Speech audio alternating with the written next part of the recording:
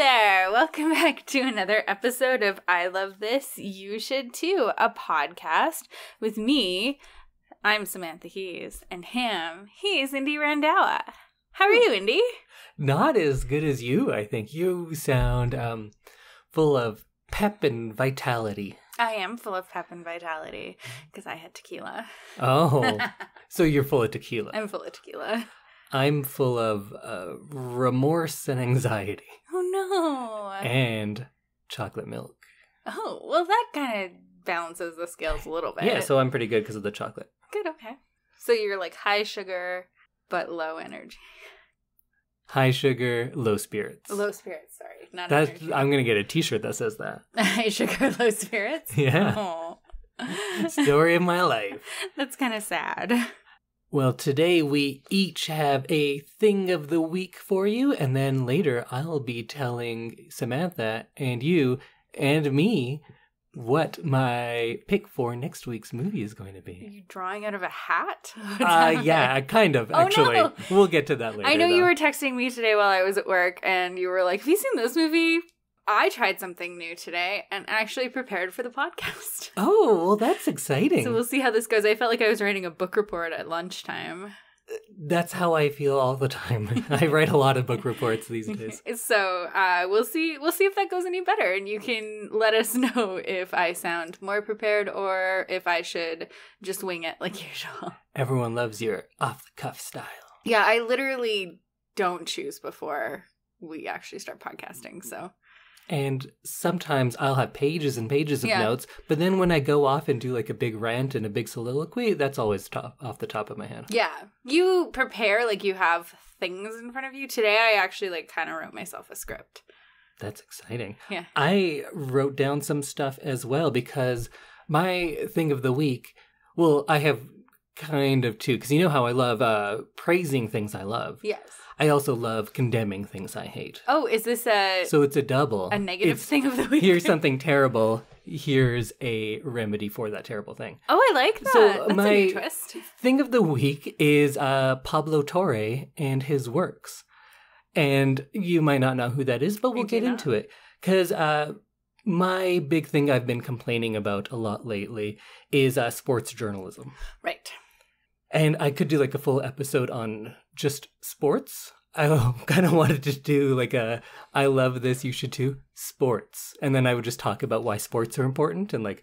We could do that. It's like theme episodes. I like that. Like a bonus episode every so often. Yeah, because I think a lot of non-sports fans don't really consider the world of sports. I think if you're from outside of that world, there's an image of like single-mindedness. It's often associated with conservatism or like brawn over brains, but I think you're doing it a disservice. And like we could go into all the social change that is brought about through sports before any other realms, or how it's like one of the few vehicles for upward mobility in the United States, or how athletes were at the forefront of the civil rights movement over a lot of like politicians and things, or even how today gender equality in pay is those battles are being fought in the sports world before the corporate world. I do know about that, and also the like racial equality.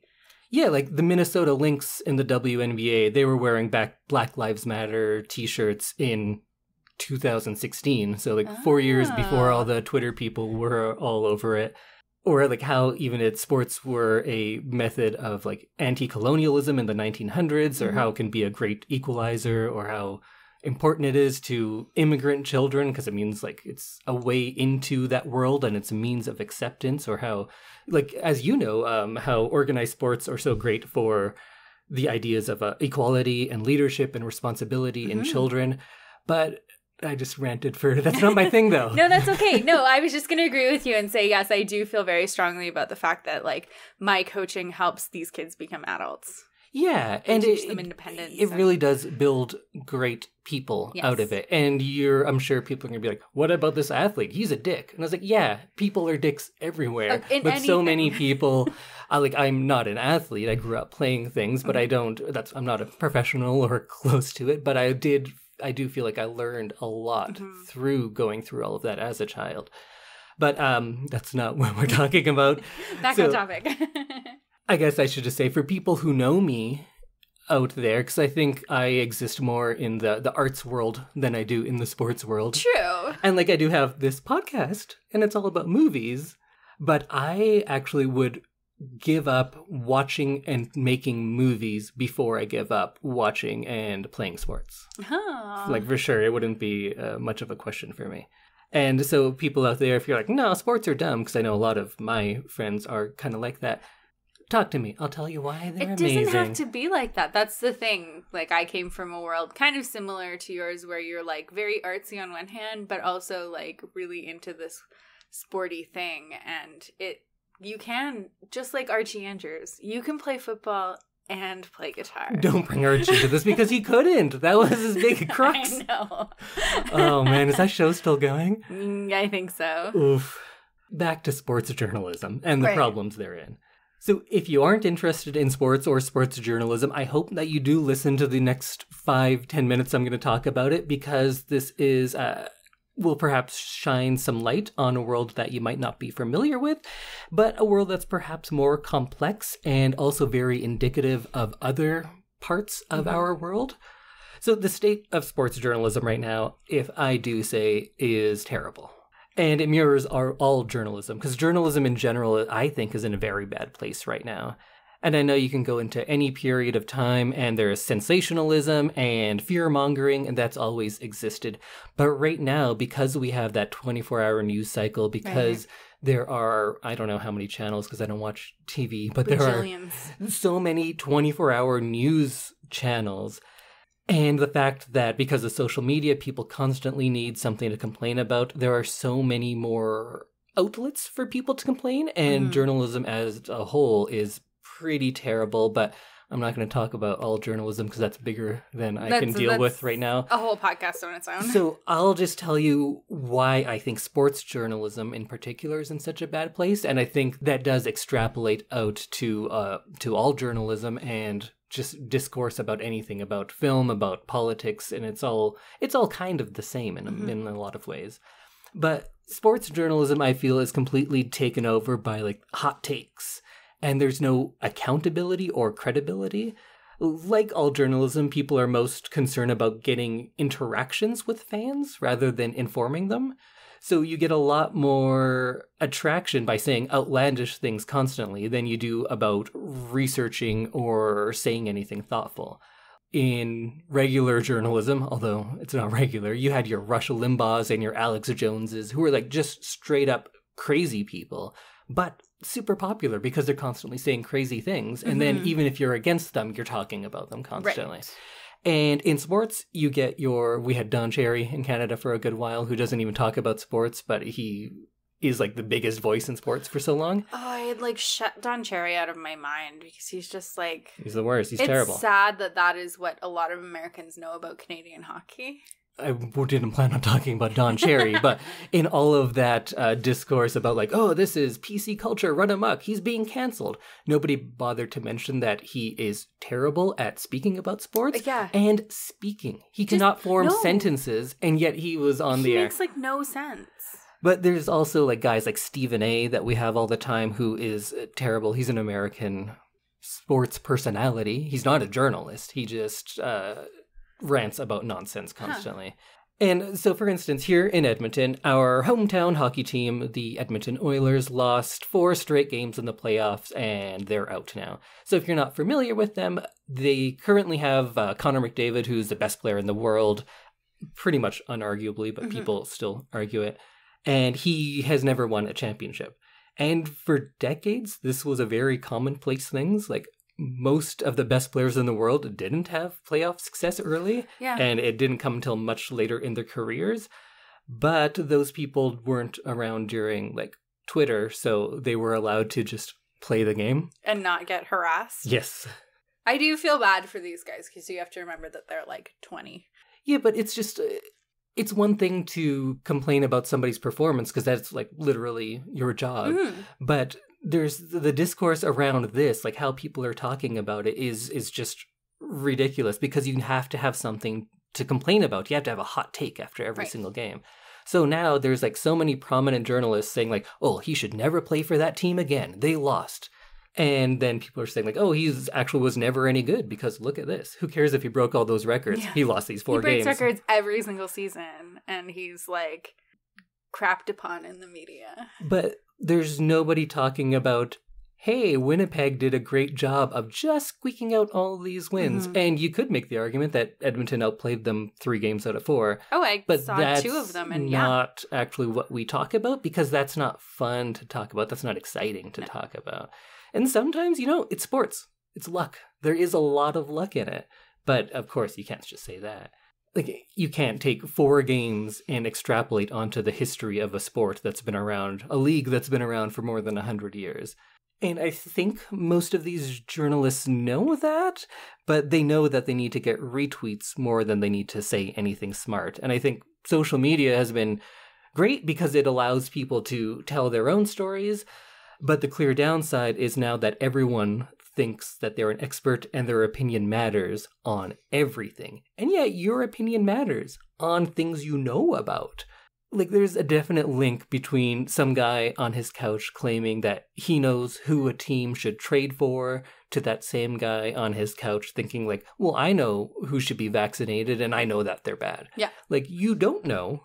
You just have an opinion and you have an outlet for it, so you think that opinion is valid. That people are listening, yeah. But it's not. But the thing is, people are listening because they would just want to fight or they want to be like, yeah, the most extreme attitude is the one that I'm going to agree with. And they just want to feel validated, right? Like, I thought about this once and someone else said it on Twitter, so it must be true. Steve and I said it, so like now it's cool. Yeah. Or remember we were watching the Super Bowl, the Atlanta-New England year. And Atlanta was up by quite a bit, and a bunch of newspapers put together the front page, and we got to see those before the game was actually over. Mm-hmm. And the headline was how Tom Brady was never any good, or about how his career is now over. And of course, he orchestrated one of the best comebacks, went on to win the game, went on to win several more Super Bowls, and I'd say maybe the best football player of all time? Maybe Jim Brown. Probably Jim Brown, huh? It's tough. See, I don't have as much opinion on that as you do. But either way, with 15 minutes of extra football, the narrative went from his career's over and he was always overrated to he's the greatest player that ever lived. And it's just so reactionary that I hate it. And even if you're not a sports fan, you know that you can't judge a person's life by 15 minutes. And just like with Alex Ovechkin in the NHL, within 2 years, the conversation went from that he doesn't deserve to even be in the NHL, he's going to be cut by his team right away, to maybe he's the greatest player of all time. And now we're back to like, oh, he needs to leave that team if he wants them to win. He should sacrifice his career for their sake. That's the newest thing that was today. Bad luck. All of those very ridiculous takes. Yeah. But I'm not just going to complain. I got all my complaining out. So I have an alternative to the Stephen A's and Don Cherrys of the world, and that is a man named Pablo Torre. I love Pablo Torre. So I first became aware of him when he would guest host on this show, Pardon the Interruption, PTI, or Sports Shouting, as it sometimes is. And he would guest host with one of my other favorite sports writers, Tony Kornheiser. And between the two of them, they would have the most incredibly thoughtful and intelligent takes on the world of sports and things outside of that world. But he would only get to guest host when one of the other hosts wasn't there. Oh. But recently, I started listening to the ESPN Daily podcast, which is hosted by Pablo Torre, and I think it's pretty fantastic. Oh. It's especially good and refreshing because he doesn't need to have a controversial take on everything. Right. He just has a really thoughtful approach and takes into account the history of the sport, which is especially impressive because he's one of the younger guys in this world. I think he's a little bit younger than me, but he seems to have a grasp on the history and doesn't think that whatever happened in the last week is the most important thing all the time.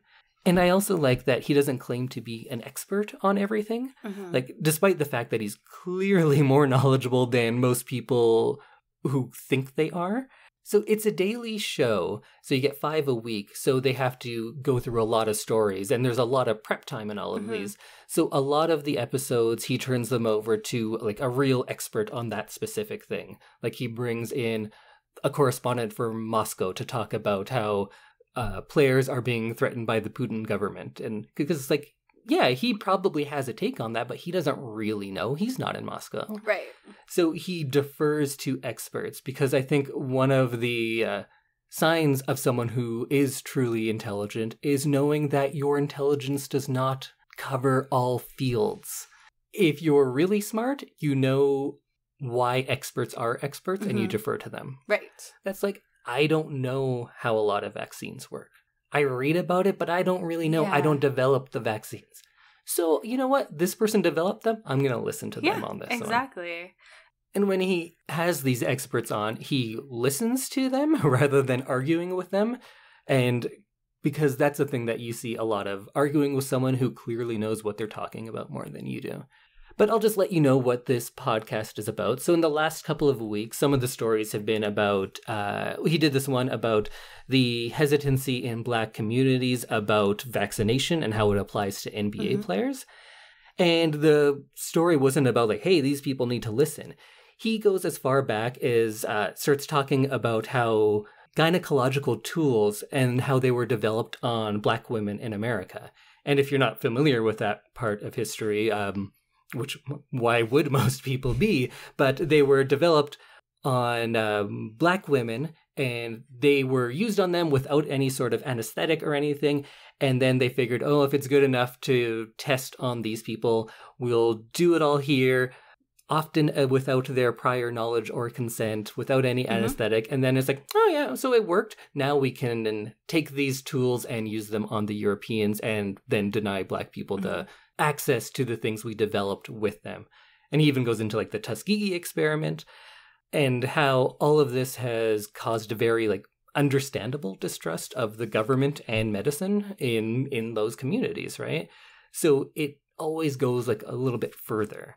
On Mother's Day, the story was about him saying thank you and sorry for being an idiot about breastfeeding and just not knowing how much time that takes because he's like a new father and he's like, I had no idea. I think it's like every now and then. So then he talks to all of these athletes and coaches and how breastfeeding affects not just like their play that game, but like their schedule, their training, like how they have to pump right before the game. And there's all these things that like, yeah, I wouldn't have thought about those things. He's willing to look into these worlds that he's not an expert on and just sit and learn. And he doesn't have like a take on, oh, here's why this is great or here's why they should not do that. He just sits there and listens and it's like, wow, I didn't know that. Yeah. And having someone say they don't know something is so rare. It is very rare, especially in journalism, because everyone just talks like they're the expert. Yeah. Not like they've interviewed 4 experts for the thing. They're like, oh, so vaccines, da-da-da-da-da-da, and this is why. And they never say like, well, I did like 17 hours of research for this article. Exactly. And sometimes the episodes are funny and lighthearted.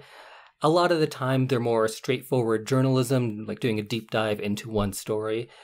Sometimes, like in those cases that I mentioned, they're tangentially related to sports, but they go into something larger that relates to the rest of the world. And then sometimes it's just straight up sports journalism, and it's very much about a single game.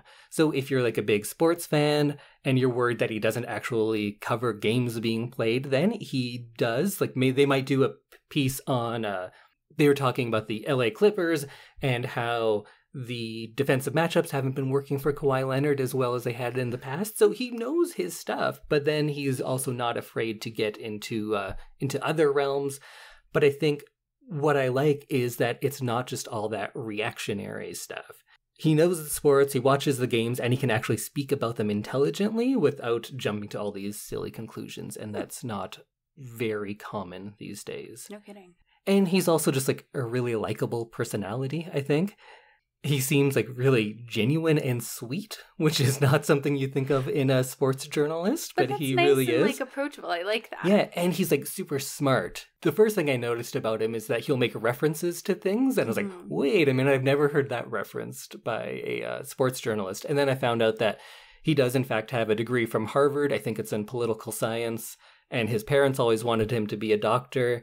So he doesn't dumb down his speech, but he also never says, like, oh, I went to Harvard or anything. He, like, never mentions that at all. It's just I happened to look that up about him. But instead of going on with his Harvard career or being a doctor like his parents wanted, he just thought, like, you know what, I'm going to go into sports writing, which seems very strange. Interesting. I like when people are, like, actually, like, educated and not just, like, people who were, like, maybe they were a great, great athlete, but, like, they have no, like, world experience to back it up. Yeah, if you're an expert on one thing, yeah. Right? Like, I think it's a lot better to have someone, like this who has, like, a degree and who lived in the world, but also knows a lot about sports. Yeah. Yeah. Yeah, he definitely seems like a well-rounded guy. But yeah, so my thing of the week, I guess, is the ESPN Daily Podcast, but more just the works of Pablo Torre, a Harvard-educated Filipino-American in his mid-30s that just happens to know a lot about sports. I like it. Good job. How about you, Samantha? What is your thing of the week with all your pages and pages of notes? It's like a page and a half, so don't get too excited. It's still a lot. My thing of the week is a book. And, Indy, what do you know about rabies? Oh, a little bit. I know that it has extremely high mortality rates. Yes. There's only been a few people, I think maybe like 2 or 3, that have ever been cured of it. Yes. Once it got past a certain stage. I know that you used to have to get several injections into your belly. Mm-hmm. It was like 5 in a row or something. I thought it was like upwards of 12, but I'm not sure. But it's changed over the years. Yeah, modern medicine. I know that one of the craziest things is that you get hydrophobia because of it, meaning you're very scared of water. Mm-hmm. I know that because of rabies, dogs are in the top 5, I believe, of animals that kill people. Really? Yeah, because of rabies. Yeah. Is that enough? Should I go on? How long does it take to present symptoms of rabies? 4 months. 6 months to a year. Okay. So what if rabies developed within the hour? Then it would be a movie like 28 Days Later. Yes. So the book that I read is called Survivor Song. It's by Paul Tremblay, and it was published in July 2020. And it's set in Massachusetts during an outbreak of super-rabies. Super-rabies? Yes. Oh, shit, So man. instead of being a long, drawn-out, like, development of symptoms, you start showing symptoms in an hour, and those infected quickly lose their minds and are driven to bite and infect as many as they can. They're just, like, out of their minds. So it's pretty much like a zombie scenario. Yes, it's like a zombie scenario. And this one hit a little close to home just due to, like, the fact that there's, like, a pandemic out there. Mm-hmm. Nobody's biting anyone else, but it's just, like... Well, there's some people biting people. It's a highly contagious thing out there that is killing people. So it's... The main character is a doctor named Dr. Sherman, who is attempting to help a college friend named Natalie, who's 8 months pregnant. And Natalie and her husband were attacked by someone who had super-rabies, and her husband died trying to fight this person off, and Natalie also got bitten. Oh, shit. So this is kind of, it's a very fast-moving book, but also it, like, holds the suspense and is a little bit drawn out, if that makes any sense, that a book can be really fast but also drawn out. Well because paced. It's set over about 90 minutes. Oh, wow. Yeah. And it's like a full novel in 90 minutes. 9 hours to listen to, and it was about 370 pages. Okay. Yes. So the whole story is about Dr. Sherman and Natalie trying to get to a hospital that isn't either overrun with rabies patients and no longer functioning, or is not turning away patients in case they have rabies so that they can continue caring for the people that they have. And so Dr. Sherman finds a private maternity clinic that will take them just based on the fact that she is also a doctor. And they're hoping that they can save Natalie and the baby, or just the baby, depending on how long it takes to get there. Oh. Is Natalie also a doctor, or were you referring to Dr. Sherm? Dr. Sherman. Big Sherm, they Big call Sherm. her. Is that her name? No, it's Romola. Romola Sherman. Yes. I haven't heard that name. So the book kind of goes, I don't want to give too much away because it does have like some fun twists and turns, but they meet people along the way who either help them or who have started to take matters into their own hands due to the fact that like the world is collapsing due to this virus. And I found it really thrilling to listen to. I enjoyed how quickly it moved and how flashing back to Romola and Big Sherm, sorry, and Natalie's college days sometimes kind of mirrored what was going on, like the chaoticness of what was going on in the present day. And like I said, parts of it hit pretty close to home due to the fact that there's like an unknown or like an unseen virus out there right now, but it made it seem more real as I already had built-in pandemic dread. Oh no. So that made it very like easy to really like get absorbed into this book because I was already kind of feeling it. Does the book take some of those standard tropes we see in zombie movies, the more modern ones of, so then they're out there and they find some people and they're well armed, like, oh, but they're helpful, but oh, maybe they're too dangerous as well. Yes, things like there's that. some fun, like, it doesn't treat it like a classic zombie kind of story, right? Like where like there's people just roaming the streets with the virus and you like have to, you can't be smelled because you smell like a human or like whatever, like the little tropes like that. But you definitely start to see people congregating as groups and trying to strong arm and like stronghold their resources and everything. And that becomes like a big part of the book later on. I think maybe you should watch zombie movies because the things you said that are the tropes, that doesn't happen. But the things you said this book does, that happens. Oh, okay. Maybe we should watch more zombie movies. Maybe I should change my pick. Probably to 28 Days Later. Oh, I haven't seen that. Or either of the Dawn of the Deads. So I'm not sure that this book would have been quite as tense if we weren't in the middle of a pandemic. But I think that if you are really tired about hearing about the pandemic and you just can't take any more, maybe skip this book. Because it definitely gives you that same kind of anxiety. But if you can handle a little bit more pandemic and a little bit more like crazy, unstoppable illness, then this is the book for you. I really like the idea that it only takes place over 90 minutes. Yeah. I've only read a few books that are within like a couple of hours like that. And it's so different than the majority of what I read. It's like a really refreshing take. And even though the book might be long, it feels quick, right? Because you're not with someone from birth to death, like so much of what I read is. Yeah, it's great because it's as the virus is like kind of becoming effective within her body after she gets bitten. Right. So you're like watching her deteriorate as the book goes on. Is it a first-person novel? It's in the first person of Dr. Sherman. Okay. Yeah. I thought it'd be interesting if it was from the rabid person's point of view, because then like the text would change and the prose would become more erratic as things go on. You do get a little bit of that, but it's like, it's probably like 70% Dr. Sherman and then the rest Natalie, because she's leaving these voice messages on her cell phone for her baby because she just assumes she's not going to make it. Little Nat? Little Nat, yeah. Okay. Big Sherm and Little Nat. Yeah. So it's really interesting to see her kind of prepare. And then that's also where you get some of the college story because she'll tell stories and stuff about who is going to take over guardianship because they decide at one point that Dr. Sherman's going to take the baby if she doesn't survive. So I really want to ask you what happens, but maybe I'll do that after the podcast because we don't want to spoil it for anyone out there. You can ask me what happens. I don't want to say anymore just because like it's got some really good twists in it. I'm pretty excited. That sounds like a very exciting read. Yeah, my friend Megan from book club recommended it. We're in a true crime book club, so a lot of the things that we recommend to each other are darker and scarier. Big thanks to Megan. Could you tell me the name of the book again? Yeah, it's called Survivor Song by Paul Tremblay.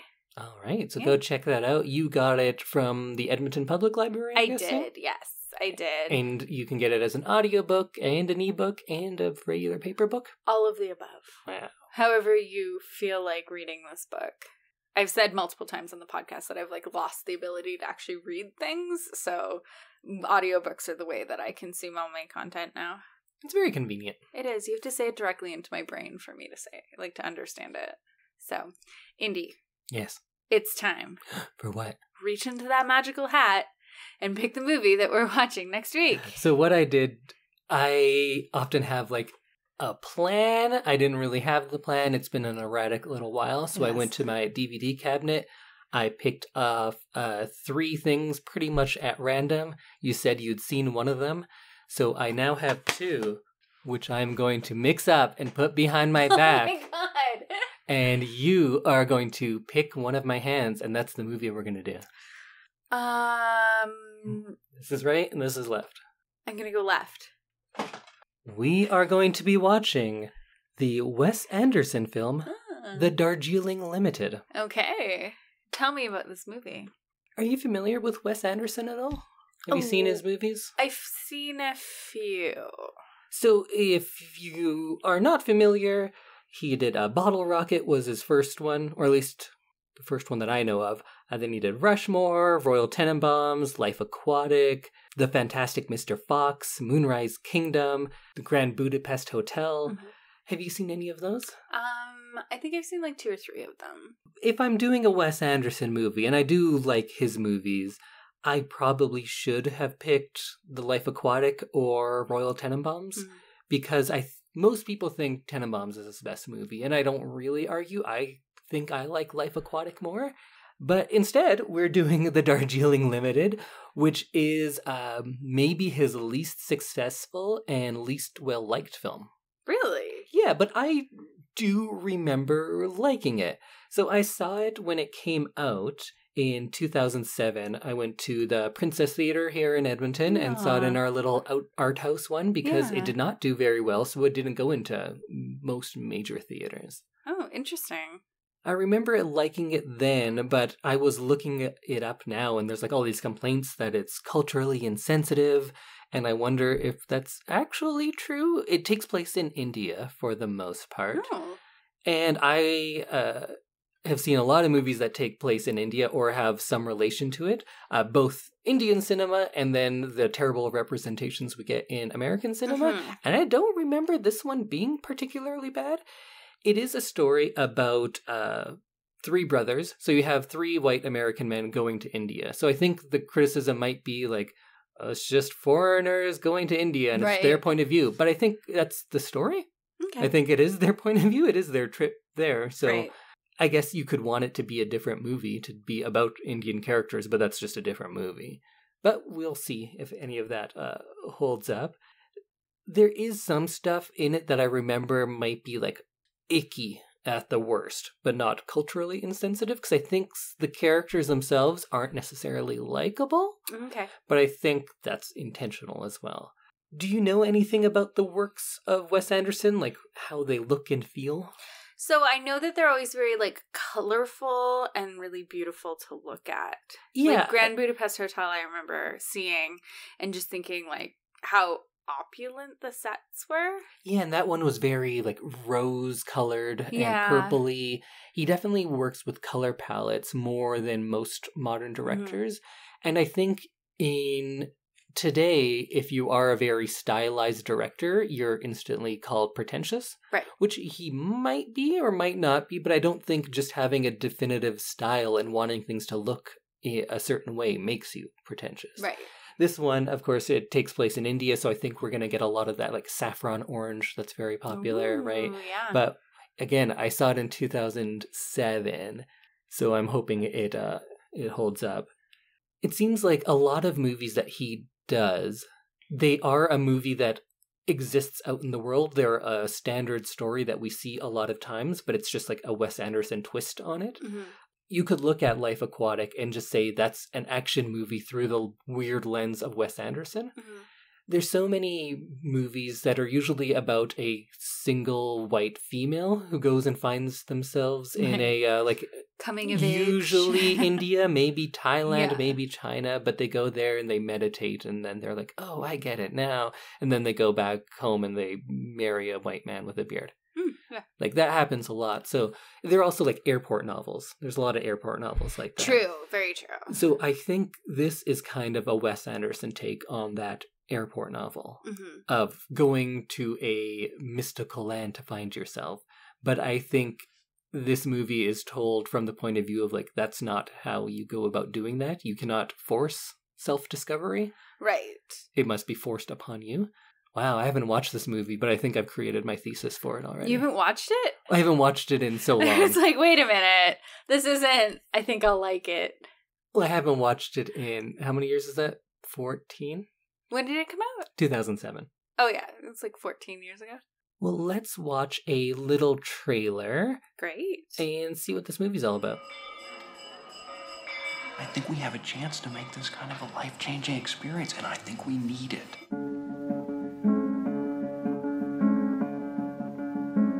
I want us to become brothers again like we used to be.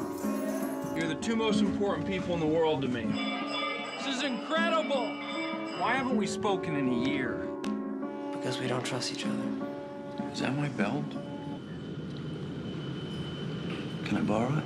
I want us to be completely open and say yes to everything, even if it's shocking and painful. You have any questions? I do. Okay, go ahead. What happened to your face?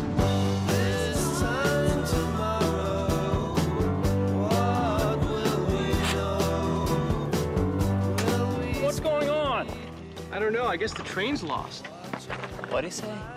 He says the train's lost. How can a train be lost? It's on rails.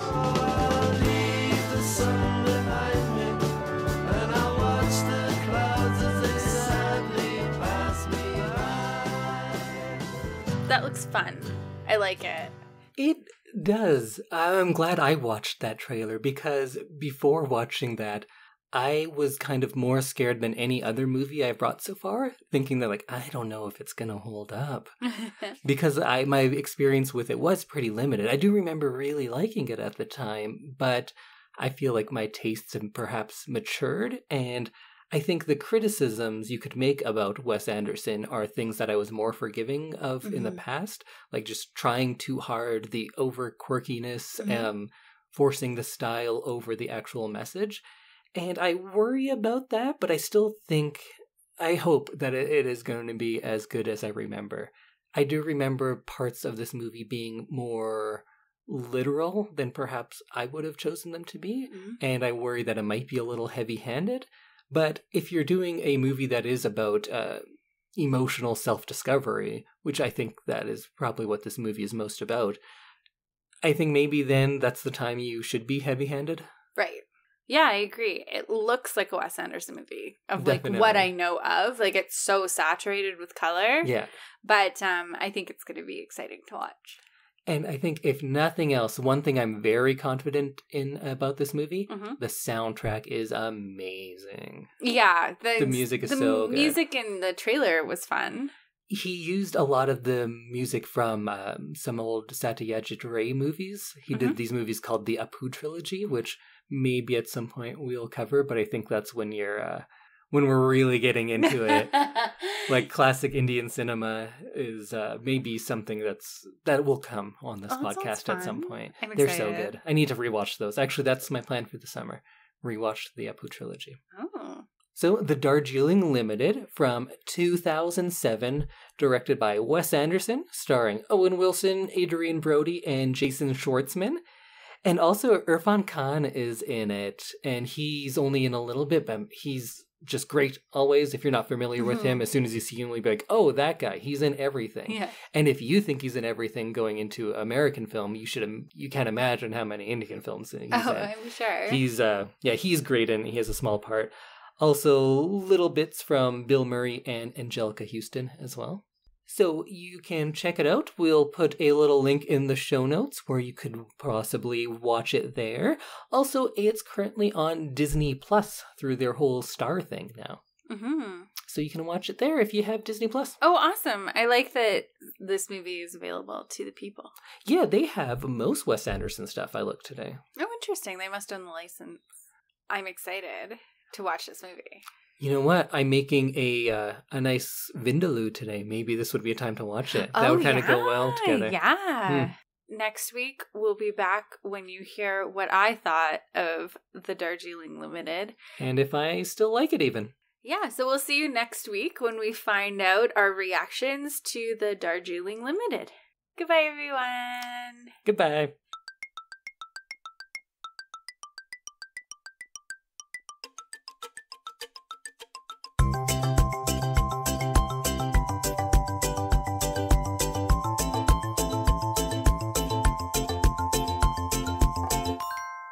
Like in those cases that I mentioned, they have something that's kind of tangentially.